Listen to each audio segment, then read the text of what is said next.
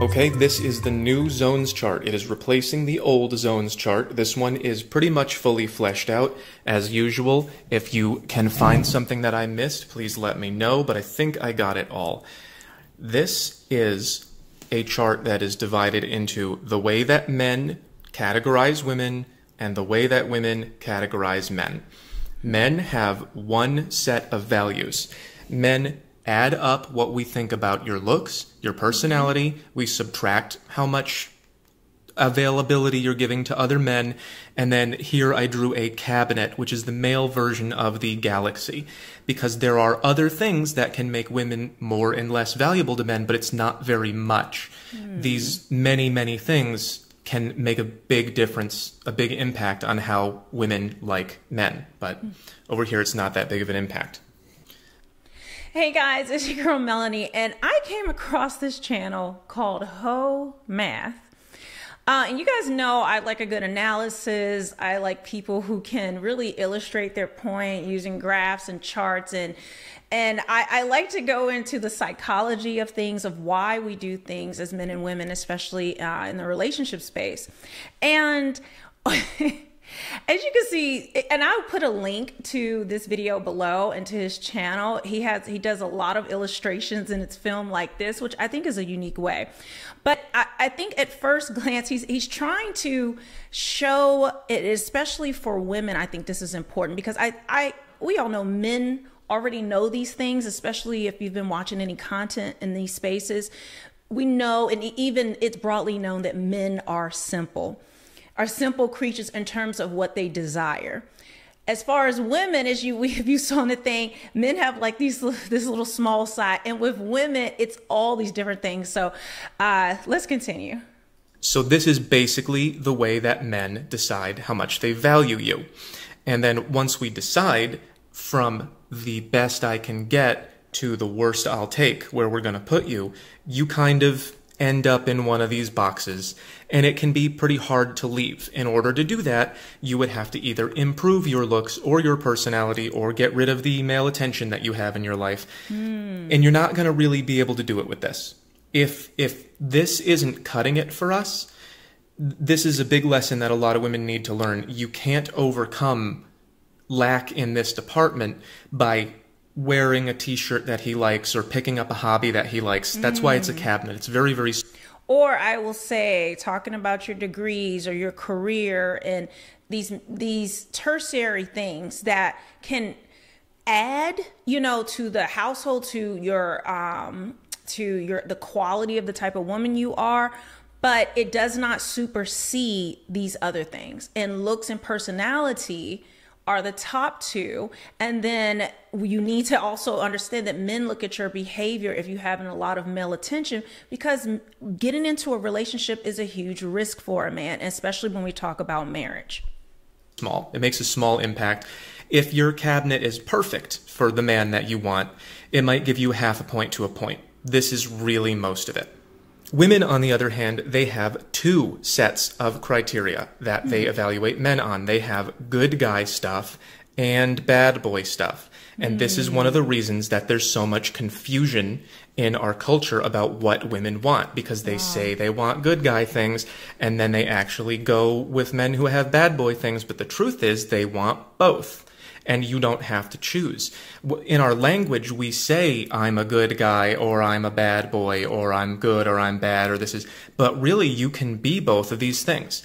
And in order to be both of these things, you have to maximize your physical attractiveness, face, body, height, voice, all the things that you can do, lose weight, get muscle, maximize it, and maximize your masculinity. Dominance, power, confidence, smoothness, which is...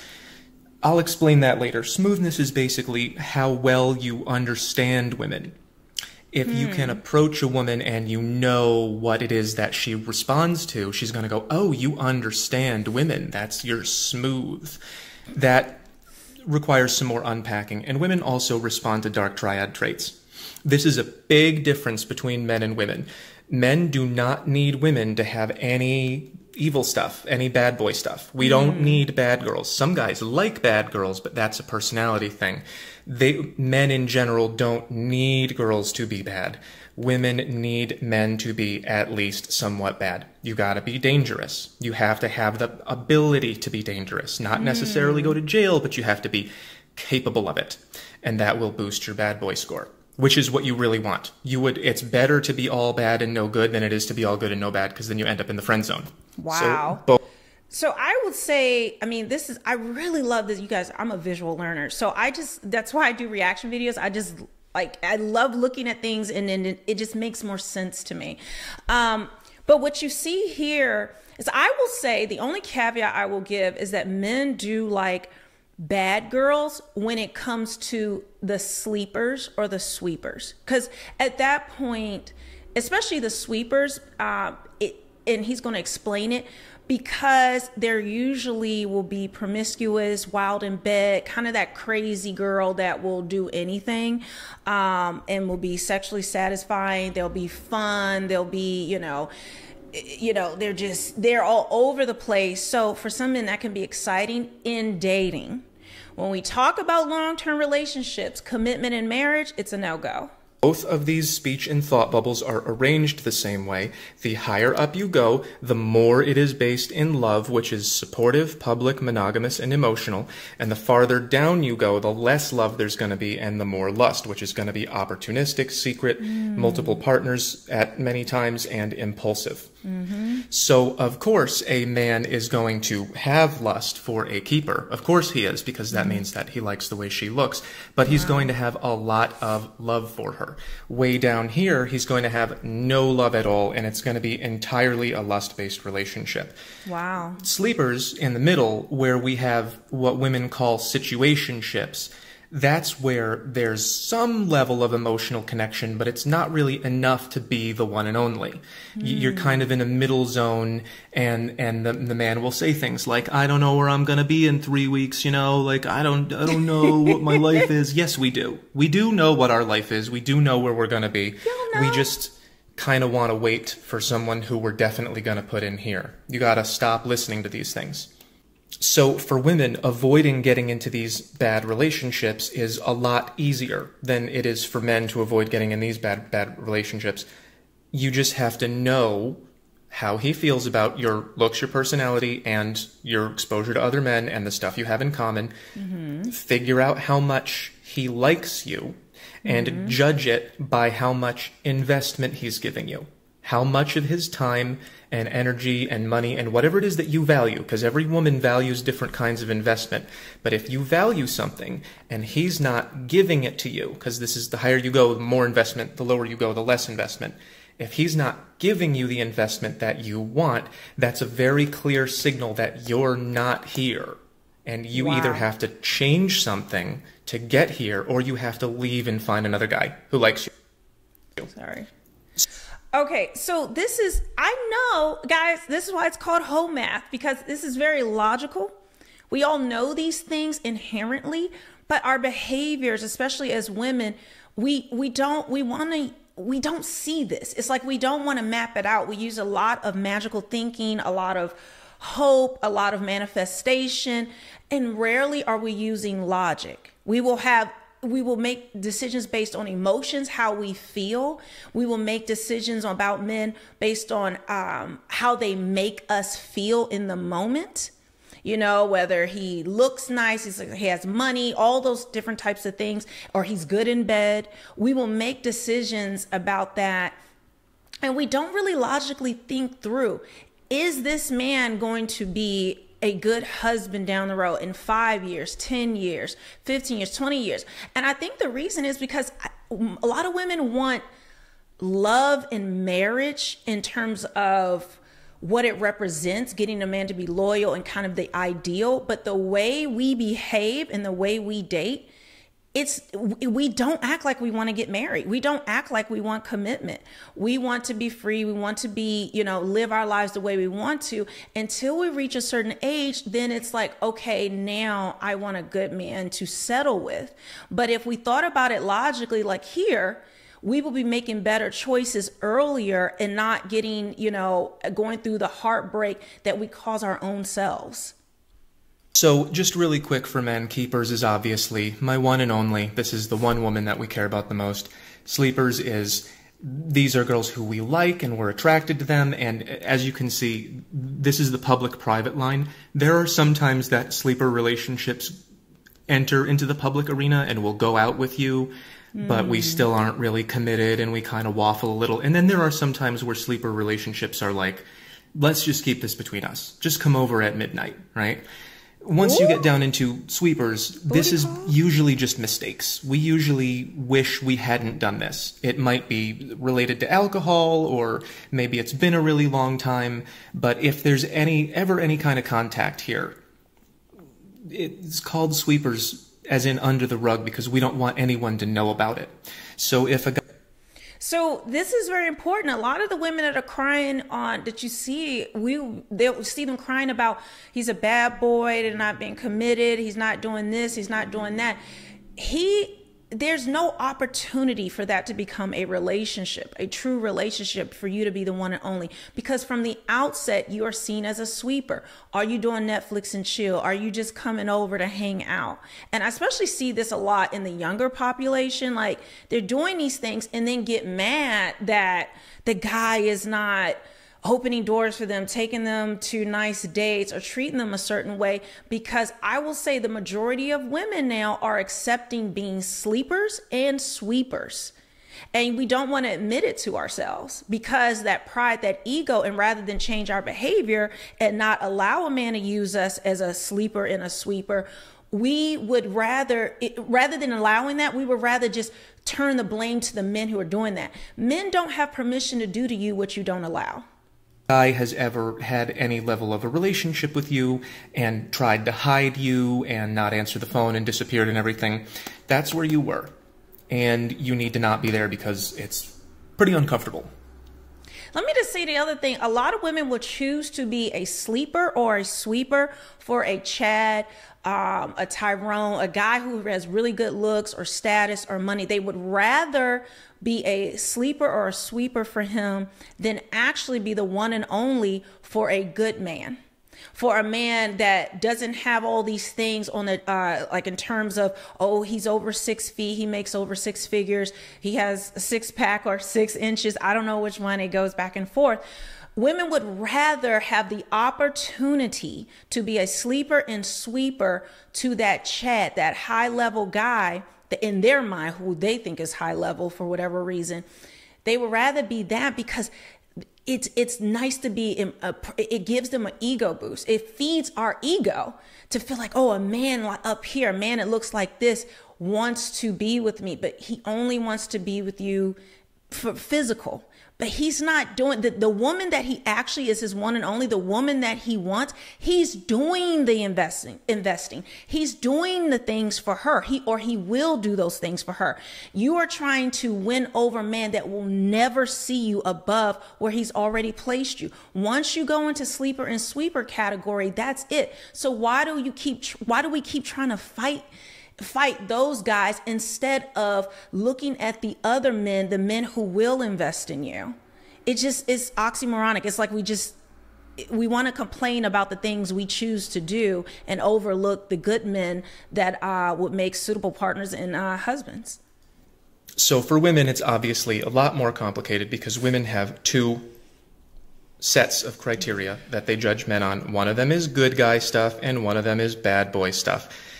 Good guy stuff, the level of good guy things that you have, which is, of course, how much you're investing in her. Is it enough for her? Are you presentable? Does that make you look good? That's, for women, looks is broken down into presentable and face and body and height and voice. So men have that both in one thing, but women have looks separate. So if you're a really, physically unattractive guy, but you're very well put together and you're giving a woman a lot of investment, then you would have a really high good guy score and a very low bad boy score, and you would end up in the friend zone. So the amount that a woman thinks you are a good guy is going to be the amount of investment that you're giving her compared to what she wants, the amount that you make her look good when you're seen together in public, because that's going to push you above the public line. And then, this is important, men subtract other men from their valuation of women, and women subtract other women from their valuation of men in the good guy zone. But women will very often keep going back to a bad boy that has a lot of girls, or a situationship with a guy who has a lot of girls. Women generally do not subtract other women from the bad boy score. They take other women from the good guy score because that's going to take away your investment in her. And over here, having other women does not take away your investment in her because it's all based in excitement and physical things. And then finally, of course, women have the galaxy, and that's many, many, many little things that each individual woman values separately, which is the male version is the cabinet. In here, a woman might have like being good with kids, or liking pets, or having the same hobbies in common, or wearing a particular kind of shirt. There's lots and lots of little details in here that don't quite fit into anything else. It's just what fits with her life, what matches with her experience and with her feelings, and it's difficult to really predict what that's going to be. It's very individual for everybody. And this is very individual for everybody too, but this only matters a little bit. And this, if you have what a woman wants in here, it can give you a few points. Like if you're not particularly presentable, but you're okay, and you don't have a lot to invest, but you're okay, and you have a load of things in common with her, it can boost you up a few points on the good guy score. Again, not the bad boy score. So all of those things in the good guy score, they measure how much the woman trusts you to be able to be there for her and make her look good and have a very public relationship. Very public. The more you are a good guy, the safer that she will feel going out with you and being seen with you in the friend zone, husband zone, or the Prince Charming zone. But again, if you have only good guy traits, she's not going to like you enough for any of these zones.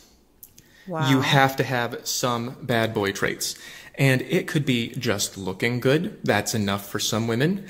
It can be, there are some guys who don't look that good, but they're very, very smooth again, and they have experience with women, and women like it when they know you have experience with women.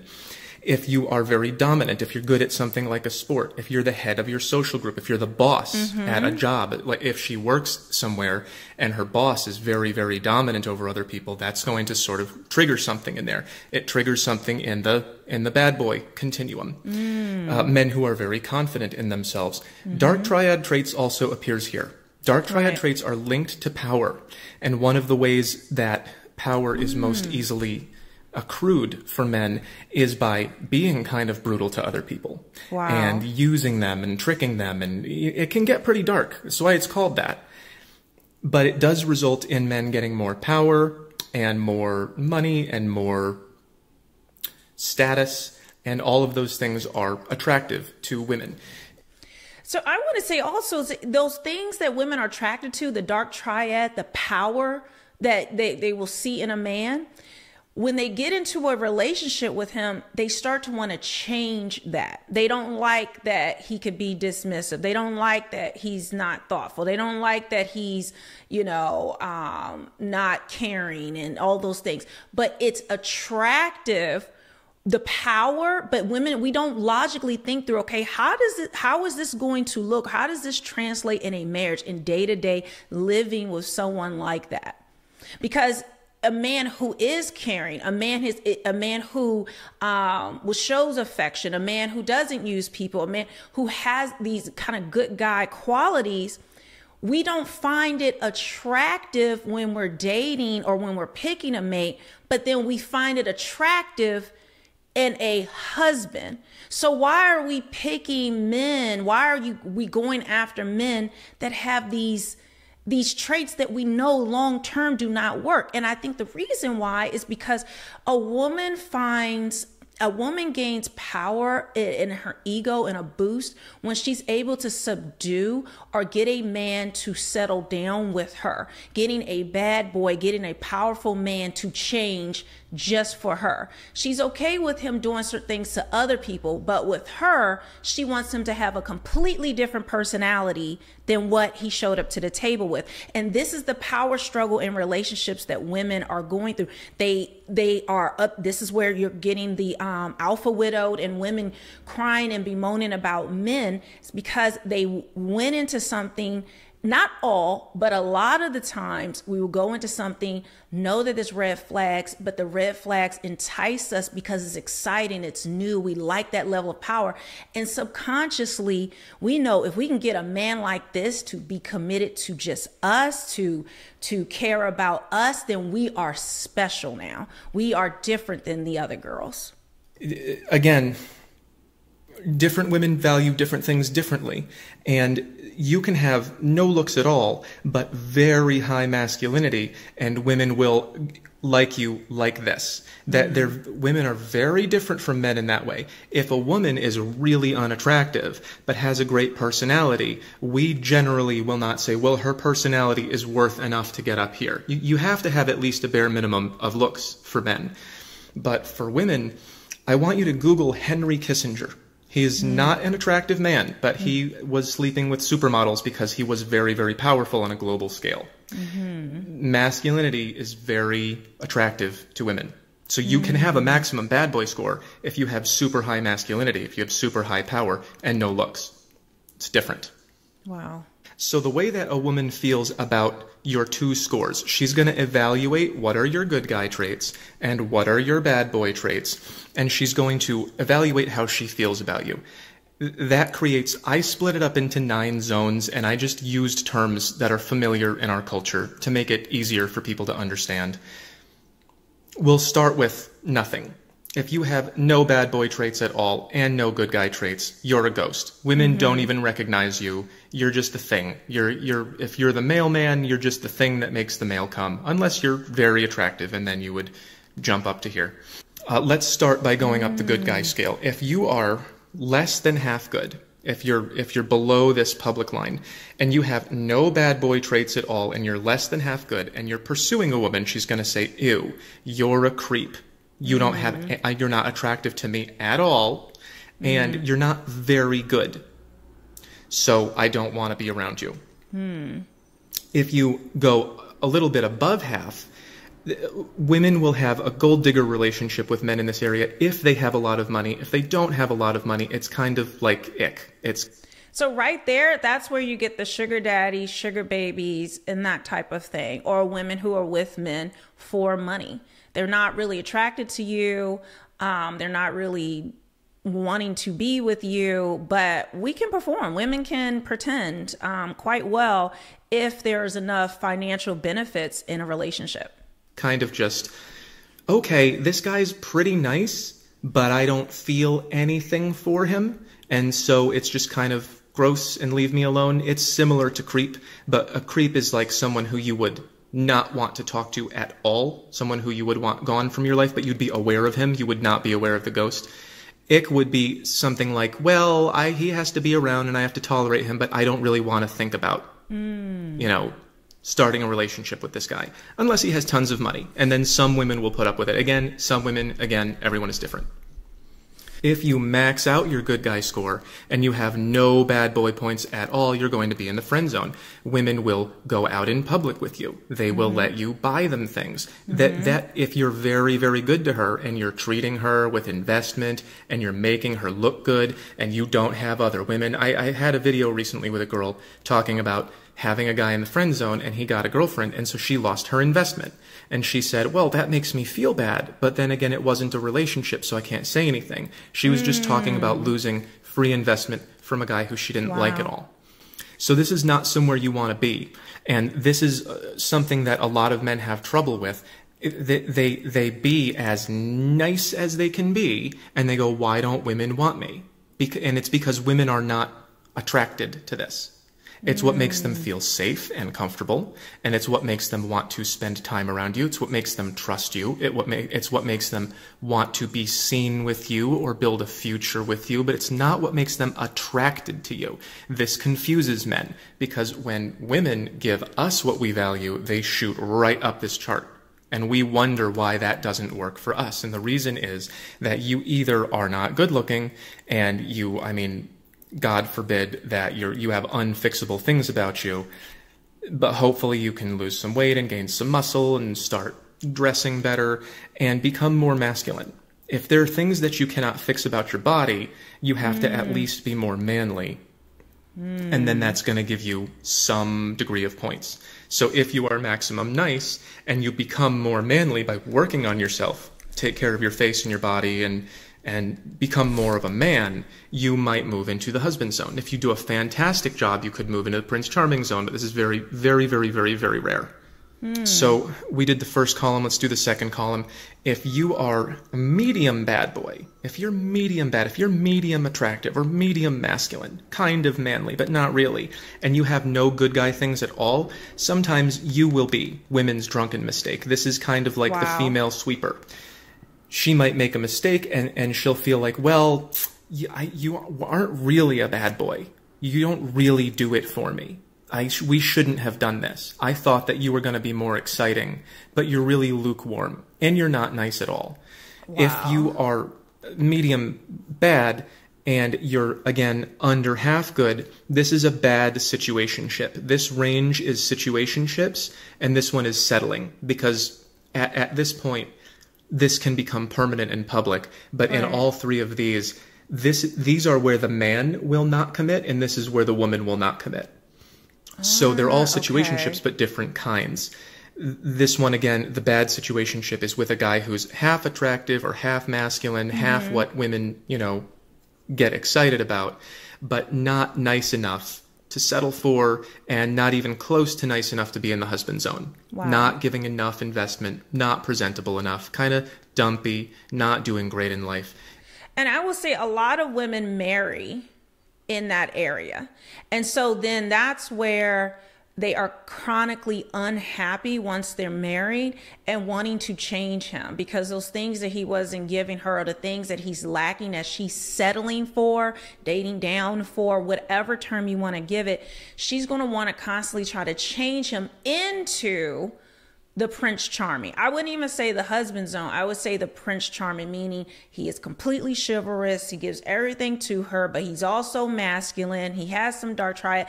Like, you want to add all these things. And I just did a video about disrespect and why most men, once they're married, if you're in these zones outside of Prince Charming, you're going to get a lot of disrespect because she doesn't inherently respect you. We don't really inherently respect guys who don't exert a certain amount of masculinity, and we don't respect them if they also don't behave kind of like Prince Charming. So how is a man supposed to win? This is why a lot of men are turning away from relationships and marriage, because look how complicated this is.